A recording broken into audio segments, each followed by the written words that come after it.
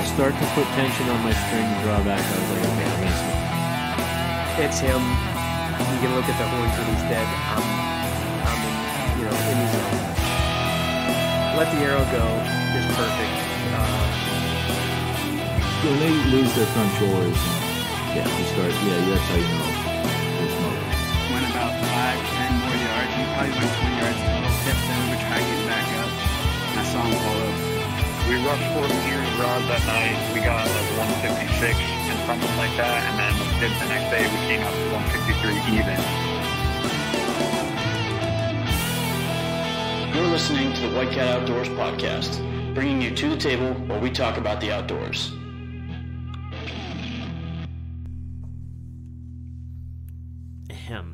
What is up, everybody? It's episode 63 of the White Cat Outdoors podcast, and you're hearing me, Frank, and you're going to hear quite a bit from Nick and Tom over there. Hey, what's going on?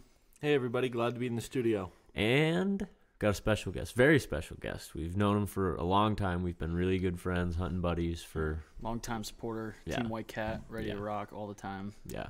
Mr. Joseph Grimaldi. What's going on, fellas? Thanks for having me. Of course. So... Joseph, before we get diving in, I feel like it's best we'll just start with how we met and where this whole friendship started. This is back pre-White Cat days. So this is BW. This was we were still in high school. As I say, we were. Joe was. I think I had just adult things. Yeah.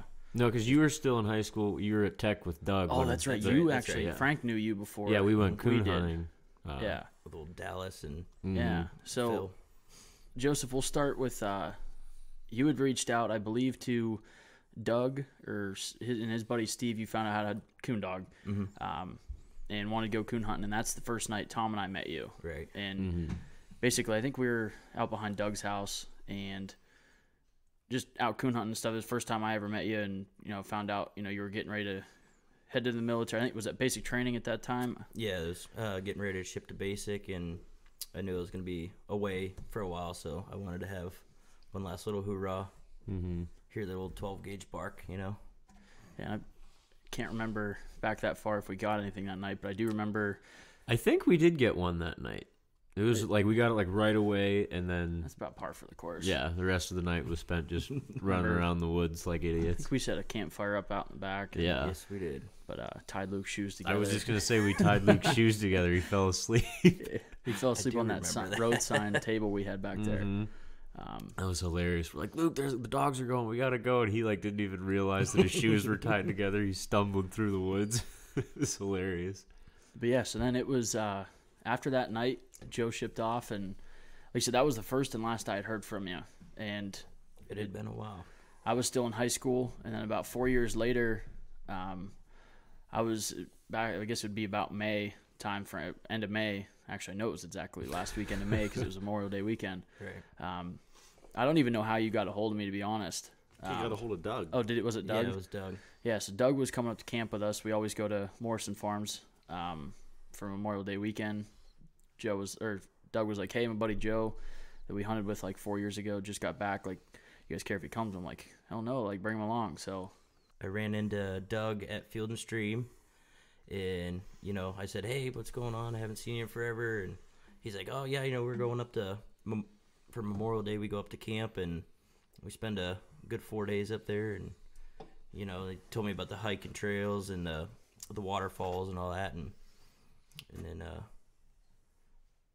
I was up there that next weekend. That started quite a long journey for you at Morrison and stuff. That was your first experience in Morrison, and I remember you fell in love with the place and were like, instantly. Yeah. I think you I don't know exactly how you worded it, but you told us that there was no way that you could only do this once a year, basically. Exactly.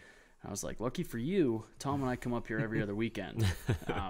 Just the view off that front porch, I was like, watching that sun come up, drinking a cup of coffee. It's a beautiful thing. Well, so yeah, Joe started that summer coming up with me and Nick every other weekend, and it was probably 2 or 3 years before you got hunting rights for the property. I believe so. I think it was 2 that third summer. They said. I think we're sitting at the table, and Stringer said, what the hell? Why aren't you? You're doing all this work up here. Yeah, why aren't you hunting up here? And that was when it went to the executive decision with Ed, and Ed was like, well, yeah, he's been up here a couple years. Like, I think it's time, and Smacked a gavel on the table. yeah, ready to go. So Joe got his hunting rights, and I think what came first was spring turkey. Was the first. It was the next Memorial Day after that. I don't know if we've told this turkey hunting experience up on air yet. When you guys doubled? Yeah, well, and Tom killed too. That was the day before.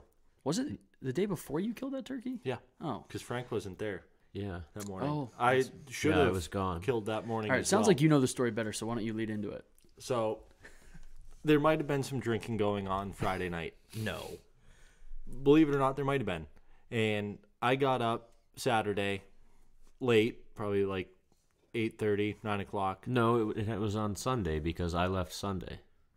Right, and then They killed on Monday. Yeah, that's right. So drank Saturday night, probably Friday and Saturday night. But That part of the story is true no matter what. yeah.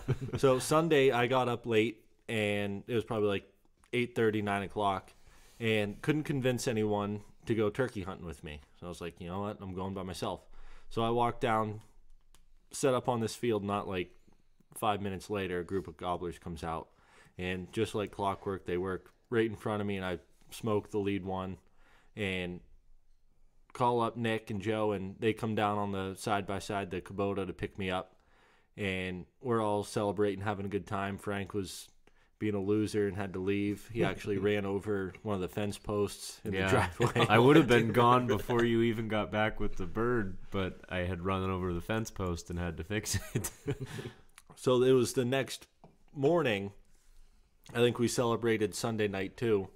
And Monday morning, me and my dad went to another farm, and Nick, Joe, and Trevor all hunted together up on the Upper Lynn farm. And I'll let Nick and Joe tell this story. Yeah, so as par for the course, we were up a little late. Got out to the field a little late. I think we missed the initial roost for sure because it was light out on our way in. And we set up on the Upper Lynn farm, and I think there's in the ground blind, me and Frank set up, mind you. Yeah. There wasn't you guys were in a ground blind. That's right. Me and Trevor Joe were in and the Trevor ground were, blind. yeah. Joe was in the ground blind, and I was actually leaning on a hay bale outside. So this was actually, before we get down there, I had told Joe, I said, this is what's going to be the situation. I'm not going to be right next to you. So, if birds start coming, you take a shot when you're ready, and I'll do what I got to do afterwards. Like, the main priority was getting Joe a bird, because at the time you hadn't killed a gobbler yet. So that's correct. That was my first bird. So we set up, and I'm doing some calling, and I'm not getting really any response. I pulled a few tricks out of the bag, couldn't get much of a response. Joe leans out the ground blind and asks, he said, hey, I got this, I think it was one of them supersonic dome calls. The Thunderdome, the Primos. Yeah. Asked if he could squawk on a little bit. I said, hey, I'm not doing anything over here, so go ahead, give it a shot. Joe rings out a few yelps, and right away, goblin they just let off. Yeah, and they're not far. I'm like, holy shit, here we go. So they must have been in the field or something, just on the edge. But you brought them out. I got them the rest of the way. Yeah, I was just baiting them in. Joe hooked them up, drew them in on fishing line. And my face was about as red as their heads were. Because I was like, oh my god, this is happening. So yeah, Joe calls, these birds start gobbling, and it's So not only was it your first bird, but you kind of called it in too. Kind of. Yeah, I would say. Because we did not get a single answer until that Joe Primo call hammered out. The old Thunderdome. And within a minute, we see 3 redheads come popping up over the knoll in the middle of the field, because the highest point of the field is right in the center. Mm-hmm. We're down on the low side, so we see them pop up over the top. And like I said, I told Joe beforehand, as soon as you're comfortable, take your shot, and we'll go for it. So they're closing in, and they get to about 40 yards, and I was not ready for Joe to shoot because he said he had a 20 gauge. Figured he was gonna wait for them to get him in a little bit closer. And they're coming, so yeah. So I'm just kind of nonchalant. I'm waiting. I'm ready, but I'm not ready. Yeah. So all of a sudden I hear boom. One turkey hits the ground, rolling around, and the other 2 start flying away. And I'm like, I pulled up just like trap shooting. Shot one, hits the ground, starts rolling, and Joe and I Yeah, I was impressed. It dropped right over on the run, and then I go running up to it. Joe jumps out of the ground blind, goes run up to him. We got 2 birds flopping around, just like that. It was like I'd never gotten a double before, and that was Joe's first bird, and I couldn't have been happier. I think we cooked up Joe's breast that day for lunch. That was awesome. That was probably one of my favorite hunts. It was a good time. Another little side story. The other kid, Trevor, that was hunting with him, that was his second time turkey hunting. The first time I took Trevor out, I was hunting actually Frank's dad's lease on a local lease. And tell me the exact road, would you? Idiot. Anyway, so me and Trevor set up where I think these birds are going to come out and strut in the morning. And we hear them gobbling off the roost, and they ended up not coming to where I thought they were. So like 8:30, we made a move into the woods where we last heard them gobbling. And I called for like 2 minutes before like the woods lit up with gobbles. And a group came in on a string. Trevor picked out the lead one and smoked his first gobbler like 2 hours into his double first bearded hunt. bird. Yeah. So I told Trevor, I said, this is not normally how this happens, buddy. Like, this was an awesome hunt. And so he's obviously tagged out for the season. He's not hunting in PA anymore. Well, he comes up to Memorial Day weekend with us and goes out with those other guys, Nick and Frank. He didn't have a tag. He just wanted to sit and kind of experience it because he, like you said, you told him it doesn't always happen that way. Like that's just he wanted to see how it actually happens. Yeah. And they go out and get a double. So now Trevor's hooked that turkey hunting's easy. Yeah, like simple. But I forgot that was Trevor's second hunt. Like we kind of spoiled him on back-to-back hunts, killing birds. Yeah. But I remember just like how long were we sitting on that field edge? It couldn't have been more than an hour. It wasn't an hour. It wasn't We an hour. sat down. I called for 15 minutes. Joe called for 5, and then it was like from the time we left camp, shot our birds, went back to camp, it had been probably an hour. That's insane. And then, like I said, Trevor's like convinced that this is just easy stuff, happens all the time. Yeah. Well, same here. I mean, that was my first bird. I'm like, that's true. This is easy. Yeah. I have not killed a bird since, just for the record. And that was like 3 years ago. They're tricky. Sometimes it just seems like they work for you, and other times. Since then, I've got a designated 12 gauge just for turkey. There you go. Instead of that old bird shot. Little more than the 20 gauge. Hey, it rolled them though, so did the trick. Yeah, we were going right up to them. They were done. I think it scared them to death more. But I think after that, we worked all summer, like you've been doing, and then got. I think it was your first deer since you got back from the military, right? It was. I think Joe had seen a stand I was hunting over at one of the pieces and fell in love with its setup and stuff. It's like, I need to get in that stand. Mm-hmm. So I was like, all right. So I put Joe up there, and I think that night killed a deer and got that one out. Like it was a pretty good snowstorm too, if I remember right. Yeah, it was coming down pretty good. It's cold, like that heavy snow. Mm-hmm. So I mean, you've had a lot of good times up at camp for sure, and obviously more coming. More than I can count. I mean, I love it up there. Mm-hmm. Oh, you had heck of an archery season up there this year. Had some fun. Yeah, we did. Rutcation. Yeah. If you want to talk a little bit about some of your hunts from this year up there, because I know you seem to have more action than anybody else up at Rutcation this year. Is this a sore subject? The one that got away. Now, I had always kind of wondered, because they have some antler rules, want the older deer, and I had seen some pretty good bucks, and on a normal day I would have shot every single one of them. Mm-hmm. But now I'm like, compared to what's on the wall, they're all kind of small. And then just out of the blue, I mean, I wasn't seeing anything, and I was getting ready to come back in for lunch, and I just seen this. All I seen was antlers. Well, I saw a doe come out, so I was just paying more attention to her, and took my binoculars down, and I just seen this mammoth of a deer. And I mean, mammoth to me, anyways. But I mean, a lot bigger than what you were passing up. Oh yeah, I mean, I bet he went 135, 140. Yeah, I mean that's more. Well, that's a without question. Yeah, it's getting an arrow. Yeah. Yeah. I'm like, if he comes in range, so the doe was kind of leading him across the field, and I grunted at him, and he stopped and kind of looked my way, and the doe bleated or did whatever she did, and he took off after her again, and I grunted again, like a little more aggressive, and he stopped and turned into it, and I'm like, oh, here he comes. And then he got to about 60 yards and took off, and never seen him again. It's a heartbreaker because 60 yards is a chip shot with a gun. Oh my God. I can't even imagine. And then, so we talked about it that night over some beers and some good food. Made a game plan for the next day. Went out and saw him again. He did just about the same thing, but on the opposite food plot, on the other side of the hedgerow. And then he stayed about 70, 60 yards away. I'm like, oh my God, he's huge. I got to have him. So the third day, same area, but I took a climber down, and I'm like, he's been coming out of this bedding area. So I got right on the edge of it. The wind was right.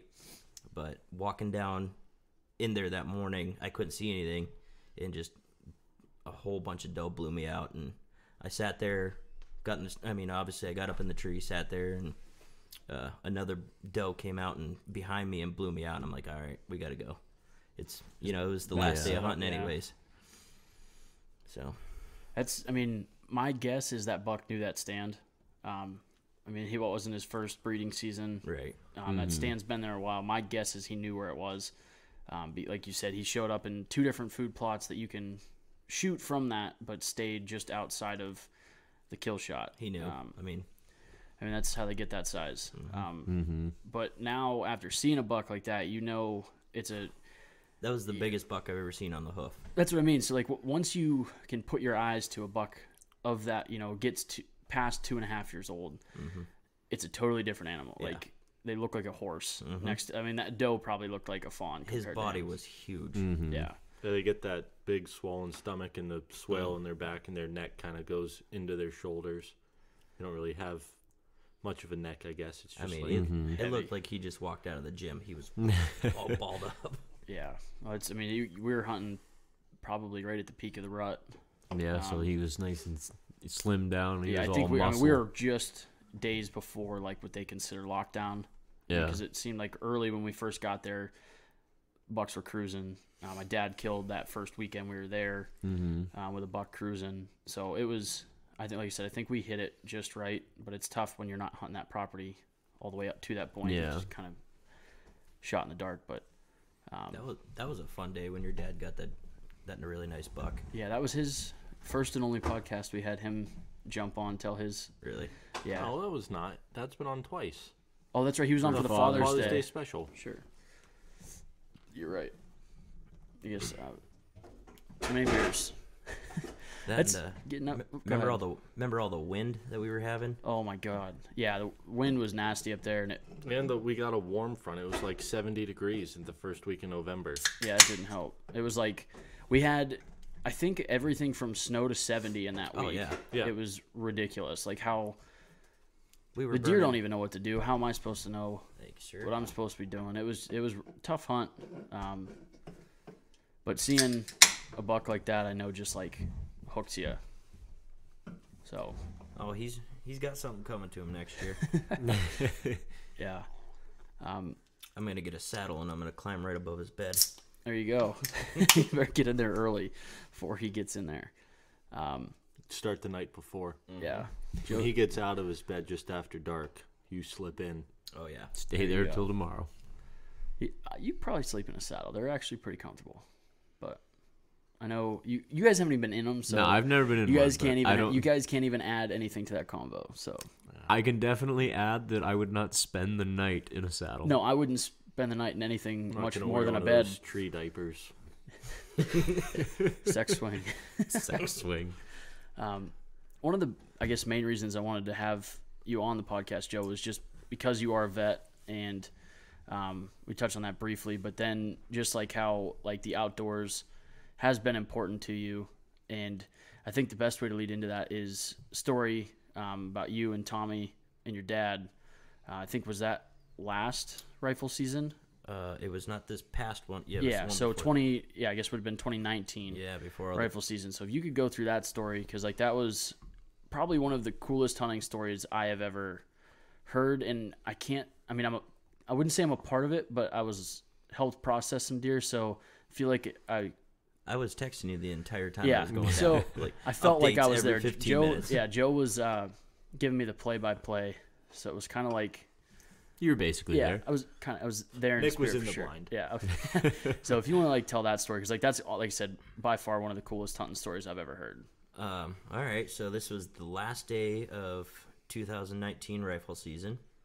I didn't realize it was the last day. It was of the the very season. last day. I guess I did realize because I was there when I was there helping process the deer, but So my brother told me only. Well, he told my sister too, but he didn't tell my parents he was coming home. And he got early leave. He's stationed out in Fort Riley, Kansas. So he was driving home from Kansas, and he was fighting weather the whole way back. And but he had only told me and my sister that he was coming home. So I'm like, all right, well, me and Dad will be out hunting, and we have like an adopted grandfather kind of deal. And we were out at his farm out in Albion. And so I'm like, all right, well, here's the deal. You're going to get in right around 8 o'clock. And I'm like, obviously, we'll be long out in the woods by then. So I'm like, I'll sit Dad in a spot where I know he's comfortable and, knows how to get back to the barn or whatever. And then I'm going to go, quote unquote, a couple hundred yards down the line. I got Dad set, and I instantly went back and jumped in the truck.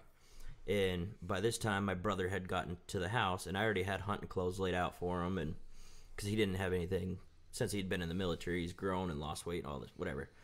So pick my brother up, and I'm like, all right, we got to run. Give Mom a hug, whatever. So we get back out to the farm. So he's been stationed out in Kansas for X amount of months and stuff, and basically like sees Mom for a few minutes, and you're like, we're going hunting. Yeah, bye, Mom. And I think because being out in Kansas and not being able to, because he's so busy with the military, he just wanted to hunt because he sees all these massive whitetails out there, and he's just got the itch. So, kind of said bye to Mom, got in the truck again, and we walked out to where Dad. So I started walking to where my dad was, and I told my brother to kind of loop, make a big loop and try to push something to him and, walk up out of the ravine and surprise him. We did that. Dad wasn't in his stand. of course what not. The heck? So I'm like, all right, well, let's walk back to the barn, and I'll kind of walk in first and give you a thumbs up out the door if he's sitting in there.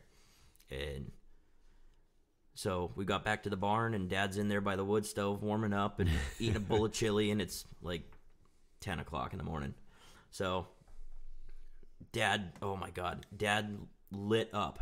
He just gave the biggest yeehaw and spilled his bush light, and That's hilarious. about spilled his chili on himself, and they're all in tears, and all the other hunters are like fighting back tears, and I'm like, mission complete. Yeah. I'm like, this was awesome. And then I'm like, well, you know what? Tommy's home. I don't even really care if I get anything now. Yeah. So I had my 300 Win Mag, and Tommy had my grandfather's old Remington 35. Lever action, iron sights. And that just tells you what your tax dollars are doing to military training, because not a half hour later, me and Tommy both had doe on the ground, and he shot his 100 yards iron sights, just dropped it dead in his tracks, and he yells, "Here he comes!" And I thought, I'm like, here he comes, he's got a buck. And then it's just a big fat doe, and I dropped her right in her tracks, and by noon we were both tagged out. So I'm like, all right, it's the last day, we got one more push, because after getting the deer back to the barn and in the truck, whatever. So we got one more push. We're gonna set Dad in a spot, and sure as shit, he got a doe on that last drive. So all three of us got our doe tags filled that day. It was pretty wild. exciting. Oh yeah, I mean, for it all to play out as well as it did, It was perfect. Yeah, your dad had no idea he was going to come home, and Yeah. you surprised him, and then you all ended up getting deer together. That's a great story. I mean, it's a feat, especially like in PA with as many hunters are out there. Like to get one deer in your group is like it's awesome. Like everybody's cheering, hooting, hollering, and then to get that phone call, like I got one, I got one too, and then Dad gets one. Like it's We had a full truck on the way home. That's for sure. Oh, yeah. Yeah. So you just brought it down to the house, and I think we got kind of. I think we did like 2 of them. I think just got them quartered up for you, and then you took them over to McDonald's. Yeah. McDonald's meats. There's not a fast food restaurant that processes deer out here. It's the old meat shack. This is Jack McDonald. It's Ronald's brother. Ronald's brother. Actually, I don't even know if it's Jack McDonald. I just know it's No, McDonald's. we did. It's not Ronald's brother though. No, we did definitely mine. Our 2. We did mine and Tommy's at your house, and then we took Dad's because he likes to make sure they're down. So That's a really nice way to put it. yeah, it's like a meat and cheese tray. You know, you got There some you go. deer meat in the rear, and then The up in the front end, it's charcuterie like board, is that what they call it? yeah, Yeah, some Swiss cheese up charcuterie. front. You know. So yeah, and then we ended up giving Dad's deer away to somebody I can't remember, but That's good. There's a lot of programs around this area for meat donations. And, yeah, talking processing those. Like, I think is just the right time for the old smoke Little break. smoke break action. Which smoke we haven't done a smoke break in a while because we haven't had a guest in studio. No, we haven't. So you're one of the first that I told ahead of time that there was actually going to be a smoke break. All right. Usually I spring it on them right now. So I figured I'd give you a heads up so you could think about it ahead of time. All right. So go ahead and lay us down on this week's smoke break. Smoke break. We were talking about, processing and food and all that, and the way I like to do my back straps is very, very simple. I use a little bit of salt, a little bit of pepper, a little tiny dash of garlic powder, and then I use brown sugar. How much A brown healthy sugar? amount. Yeah, because that's what threw me. That's the first time I've heard of somebody using brown sugar on their back strap. So that's what intrigued me about this recipe. Well, I kind of like, Measure with your heart. You're Italian. yeah. No, just till it looks right, I guess. Just a few. I know exactly what you mean. Yeah, just That's how You'll Tom know. does it. get a good pinch with your fingers, and So it are you looks like right. kind of like rubbing it in, or just like sprinkled on top? Like I sprinkle it on top because once it gets in the pan, it kind of melts. I was And- just Okay, gonna so this say, is pan- It's more like a glaze then. yeah, it kind of caramelizes, and it makes it. You got the garlic and the salt and pepper, and it kind of gives it a sweet. so, you're doing it in the pan, like on the stove. Yeah, and I like mine rare, so That's the way. It's That's, the that's the way to only do way. it. So they're more you're or sitting less, at the right table. I guess, rather black and blue. They're black and red. So I mean, I just flash them, a minute each side, and Oh, that's nice sear. That's the way to do it. just I mean, it's hot too. You gotta. Oh yeah. Mm-hmm. So what does you said like the brown sugar kind of like just caramelizes it on the outside, so it kind of gives it a little just like sweet. A little candied taste, I'm gonna have to try that because, like I said, the reason we do the smoke break is just trying to get New new recipes because there's so many different ways to prepare game. I know we had Kyle and Ryan out of Michigan from Deers and Beers. They were talking about venison turnovers. They're using like fill and puff pastry with like hot pepper cheese and ground deer meat and baking it, and it's like That sounds slamming. I was like, man, we're like usually it's just like grill the steaks here or there, Yeah. like different seasonings, and they're out here Gordon They're Ramsay. going crazy. Yeah. And I guess as I'm getting more and more into the outdoors, before the military, I would, just do rifle season, occasionally go squirrel hunting. But now that I got more time on my hands, and I'm starting to learn, you got a freezer full of meat. What are you gonna do with it? No, we've even seen just your progression because, like you said, you didn't do a ton of hunting. Right. I mean, like, and you had a bow and stuff, but you seemed to start shooting more.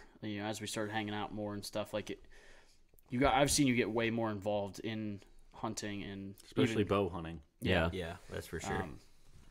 I had an old beat PSC Spider. It was my first bow when I was maybe 14, and it sat in the closet for a long time. So as soon as I got home, I had some jingle in my pocket, got a nice new Hoyt, and I still got that thing. I love it.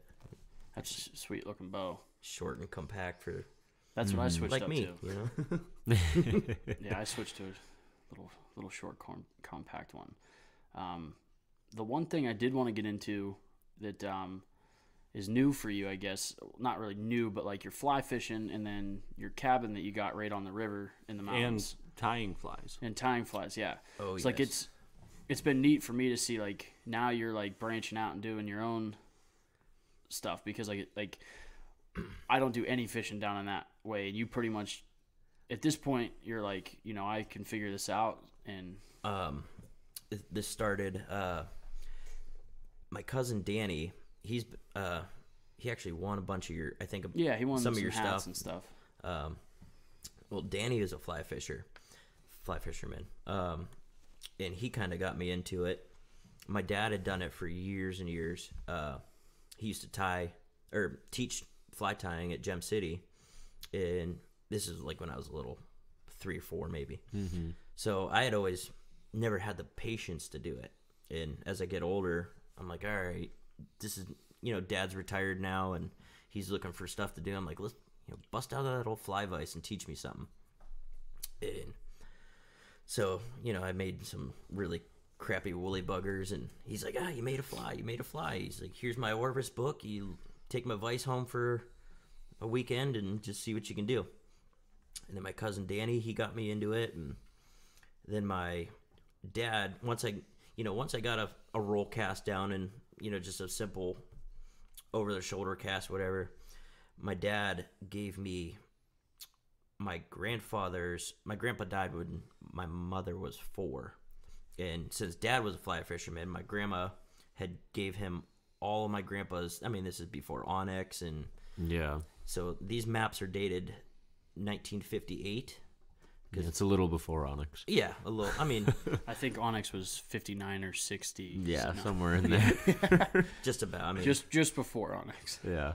so I got my grandfather's old maps and a bunch of his old flies. I mean, I won't ever use them, but I mean, they're gonna go in a little shadow box. But I got a bunch of my grandpa's old maps, and, you know, I started unfolding them and seeing little X's and, you know, little P's where you could park, and trail marks. And I'm like, again, with my cousin, I'm like, we got to start fishing some of this. I'm like, this is my grandpa, you know, our grandpa's, and because Danny has my grandfather's fly rod, and it's hanging above the mantle, and he's like, once we're both good, he's like, we're each gonna catch a fish on that. I was gonna say, Then put it back on the middle. what are you wrestling for? But yeah, and then we bought a little camp down in Sheffield, PA, and down the mountains, heart of the Allegheny National Forest, and we got Tionesta Creek runs. I mean, you could throw a rock off the back porch and hit it. And is it natives down there, or what do you guys catch down in there? About 6 miles away from our camp, from our front porch, there's a little creek called Minister Creek, and if you start heading upstream, you can get into the natives. I've seen them, but they're still up there for a reason, because they're very, very Nobody's finicky. up there. very finicky, and you got to present those flies just right. So is there something different about catching a fish on a fly that you made?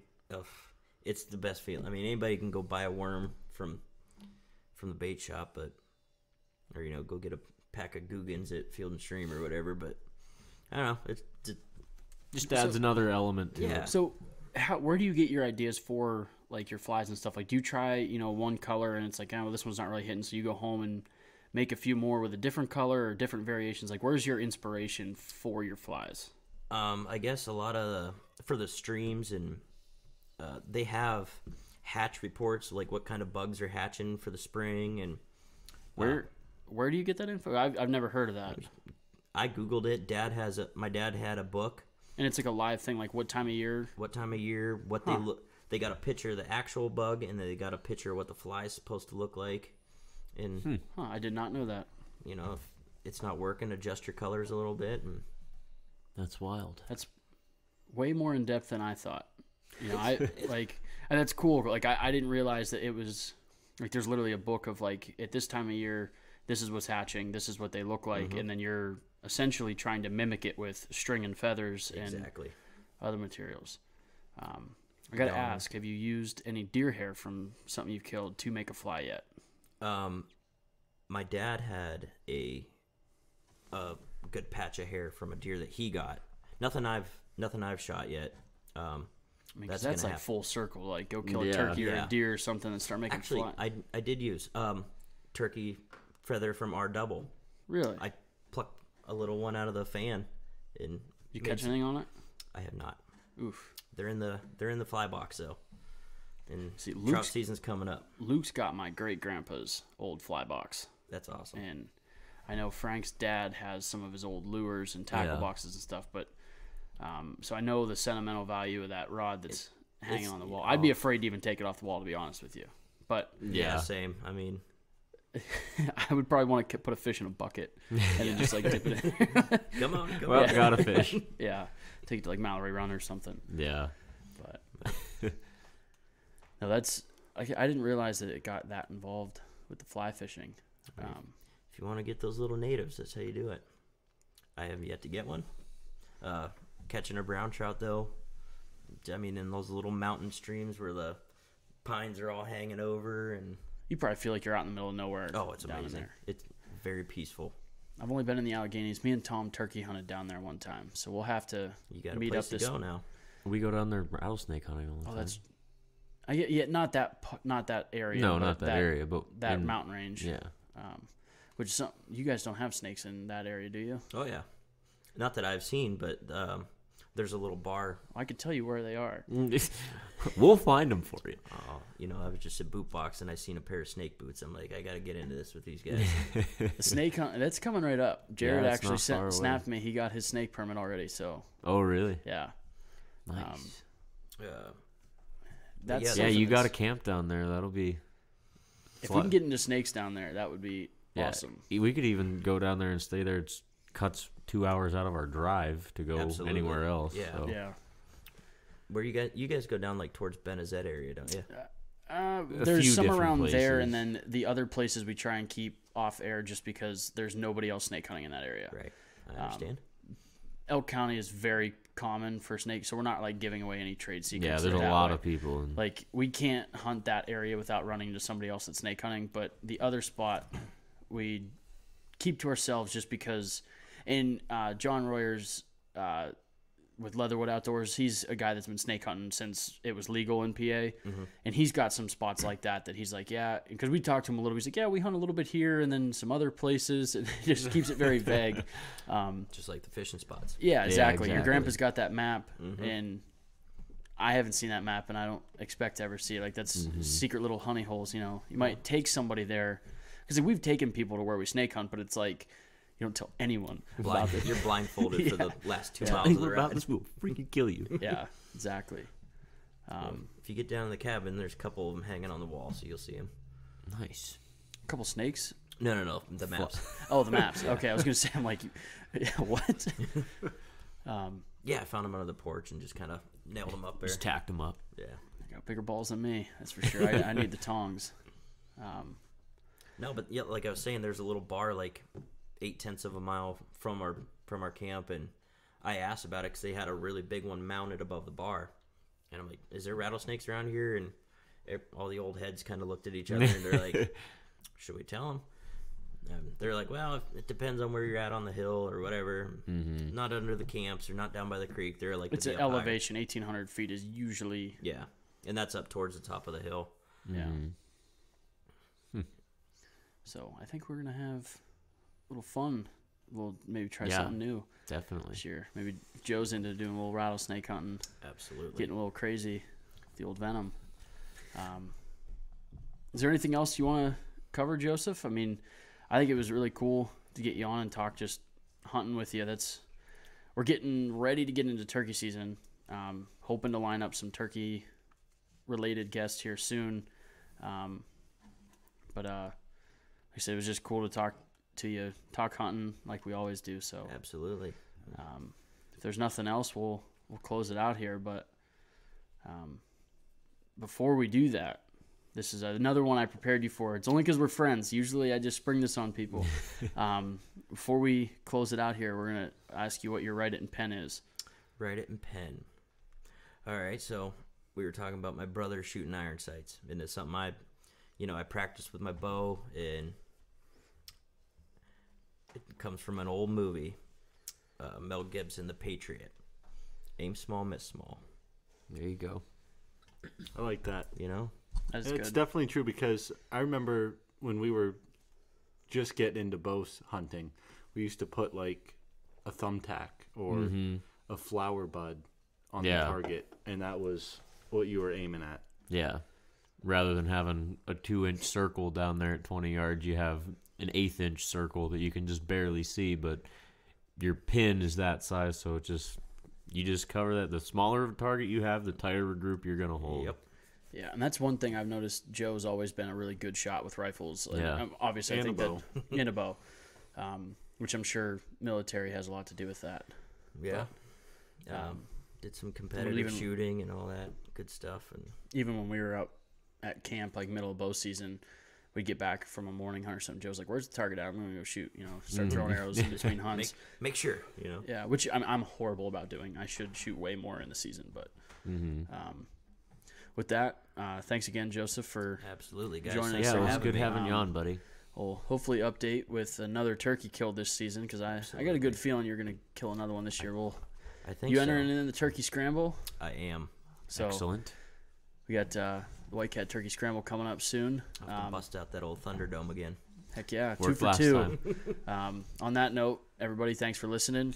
Check us out on Instagram, Facebook, but also we just did a podcast with Whitetail Legacy Podcast over out of Illinois. Check that podcast out, episode 172, Drunk in a Cabin. So check that one out. That's what they called it. Yeah, with that, get outside.